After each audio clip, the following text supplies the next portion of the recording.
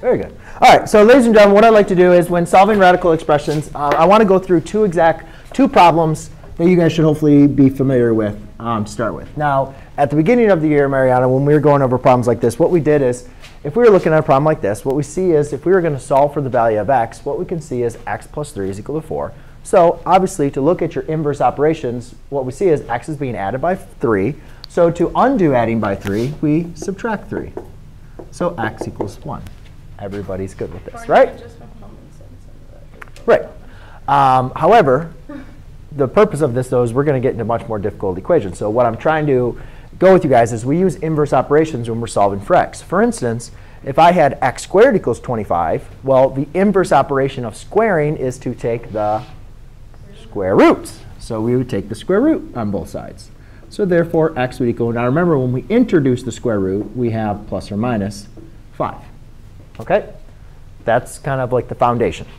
So what we're going to be doing is doing problems that are going to look like this. If I have the square root of x equals 2, we need to take the inverse operation so we can just get it to x. So if the inverse operation of squaring is square root, the inverse operation of the square root is going to be square. So we're going to square both sides.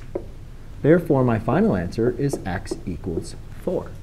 Now, what's important about square roots is whenever we're solving square root functions, since we're squaring... Wouldn't that be x squared equals 4? Nope, because remember, the square root of x squared is just x. Right?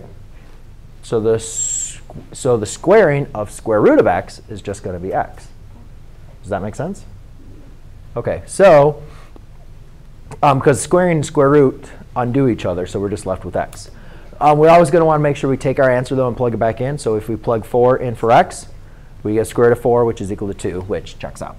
So you're always going to want to go back and check your answer, because we will do a problem that does not have a solution. Wait, how is x squared 8? OK.